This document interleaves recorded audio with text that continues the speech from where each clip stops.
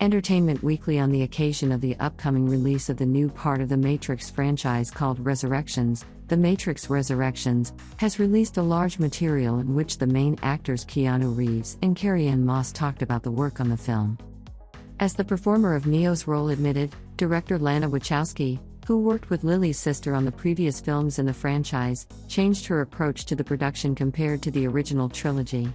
This time around, the cast practically didn't rehearse, and they use ideas from their colleagues and crew members. In addition, Reeves said that the new Matrix is enriched with a lot of humor, which was not present in the original films. Nevertheless, Reeves quipped that Neo won't make jokes like Tony Stark.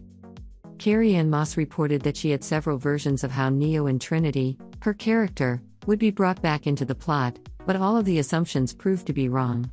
When the actress became acquainted with the Resurrection script, she admired, along with Reeves, how Lana Wachowski intelligently and originally prescribed the sequel. By the way, the main storyline of the new Matrix will focus on the love line between Neo and Trinity.